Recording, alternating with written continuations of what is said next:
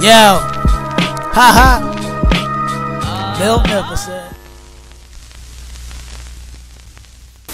What is good, YouTube? Your boy Magnificent is back with another quick sneaker review, and today we got the Yeezy 350 MX Oat now, or mixed series, I'm gonna call it. So what they did was basically just took a mixture of different colors. I want to say about three or four different colors, blend them together, and just released the shoe, right? And it has like a wave length or some type of wave design. I want to say ziggy-zaggy, whatever you want to call it, that sits on a prime knit, a breathable prime knit upper. But there were certain things about this release that I kind of want to talk about, because on the surface, it looks just like your regular Yeezy 350. Yeezy 350 the same, looks the same, yada, yada, yada. But I noticed that Kanye and Adidas, they've been tweaking the Yeezy 350 without people really realizing it. I'm going to say that to say this. So here's the Yeezy 350 carbons. Sometimes when they release these Yeezy 350s, people say, hey, go up a half size, a full size, whatever the case is. In this case, if you notice that towards the toe area, you see how widened the Yeezy 350 carbon is? So I'm going to say that to say this. Sometimes when they do these Yeezy 350s, if you look at the design and look at towards the toe, you notice that the Yeezy 350 Black Static has a more narrowish, right, design than the Yeezy 350 Carbon. This is kind of rounded a little bit. So I'm curious to see what they did with the MX series. Is it pointed like the Yeezy 350 Static, or is it more rounded towards the toe with the Yeezy 350 Carbons? Pay attention to that, because for somebody that has long and kind of like a wide feet, you're going to notice that when you put your feet in, specifically your big toe, it's going to feel like the prime knit is pressing down on your toe. And I have a feeling that that's the same case with the Yeezy 350 MX Oat. And even though I didn't put it on, I can tell by the design that the prime knit is going to kind of do that. It's going to put pressure on your big toe if you go a half size up. So I wear a size 12 and a half. I got a size 13. I probably should have did 13 and a half for this release, but we shall see. But stick with me, because I'm going to show you a little feature that they did with the Yeezy 350. Now, we all know what time it is, the Black Statics. The shoelaces reflect most Yeezy 350s, if not all. The 3 stripes in the back, they always reflect. However, let's just get into the shoe, because I want to show y'all exactly what they did. It went like, whew. It went way over my head. So anyway, shout out to Dick's Sporting Goods for getting this to me, because I didn't expect to get this shoe. I just went after it, and it was 7 a.m. 7 a.m. is probably the best time for anybody to get a Yeezy 350, depending on the amount of people, or I want to say businesses, that are releasing it at 7 a.m. So if you're up early, it should have been no breeze. But I think what happened was people started waking up. That whole hangover effect kind of dwindled down, and then for some reason the MX Oat just went bam, bam, bam, bam, bam. But let me show you real quick. Now, this is the box. A little dinged up, but it's all right. And you can see right here, size 13. It does read MX Oat. In terms of the Yeezy Mix series, I'm pretty sure for now that the Yeezy MX Rock is supposed to release in December. So it looks like they're kind of trying different things with the Yeezy 350 line.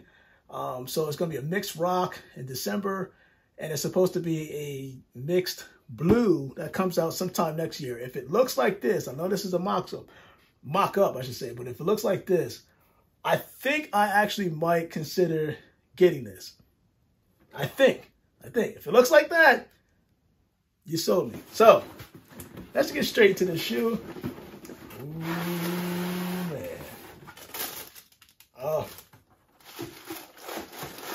Yes, sir. The Yeezy 350 MX. Let me just, because I see this already. If you notice with most Yeezy 350, the laces, right? Let's just concentrate on the laces.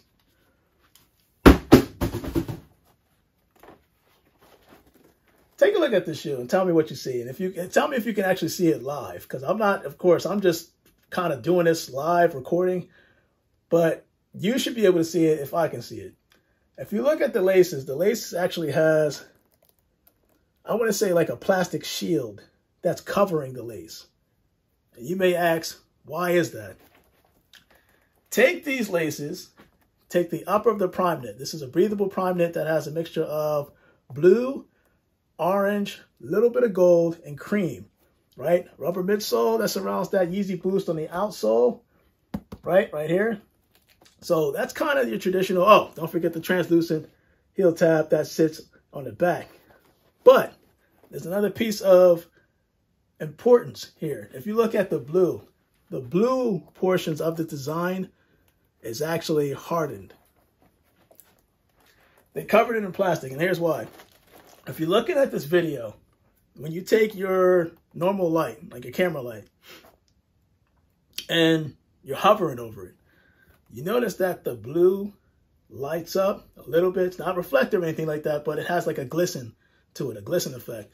And if depending on how you angle the camera, you should be able to see this right away, all around on the blue, not the orange, not the cream portion of the shoe, not the gold portion of the shoe, specifically the blue.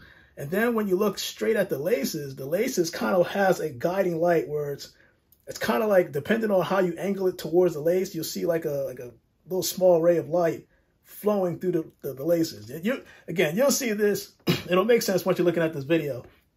And the reason why I'm kind of making this comparison, I think what I'm going to do, and I'm speaking future tense here, is that I'm going to have the Yeezy 350 MX Oat alongside with the Yeezy 350 Cloud White.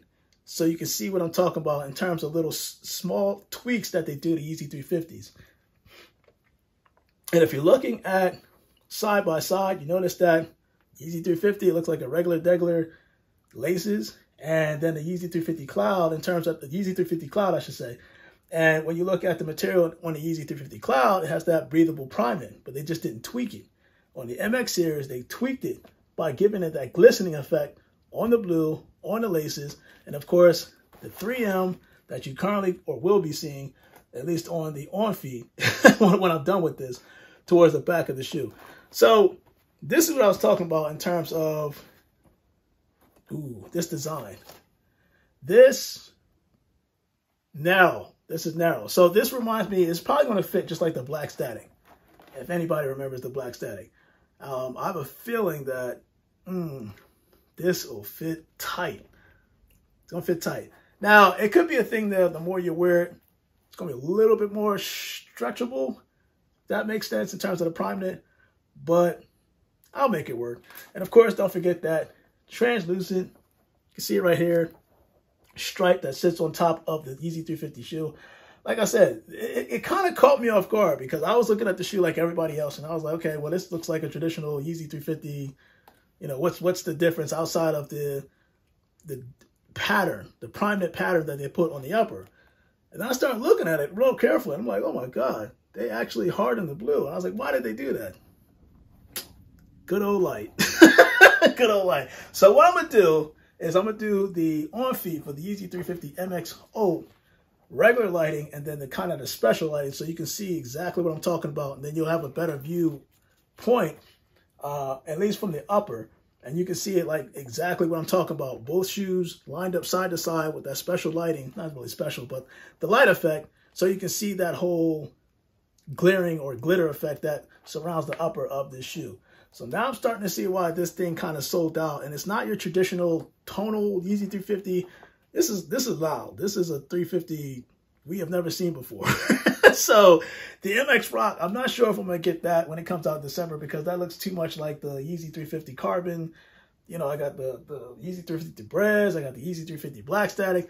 I got enough black, brownish type of colorways where it's like, I don't really need to go that. But the Yeezy 350 MX Blue, I might be going after that. But your boy Magnificent, man, comment below. Let me know if you were able to cop the Yeezy 350 MX Oat. Let me know what it feels. Does it give it like a New York Knicks type vibe for your Mets fans? But, you know, I can see you guys wearing this. I could definitely see it. But it's different. It's loud. It's going to be an eye catcher whether you like it or not. It's just one of those Yeezy 350s, the first of its kind, that has a mixture of different colors with this type of pattern. So, your boy Magnificent, man, I am out. Let's do that on feet. And you guys, stay blessed.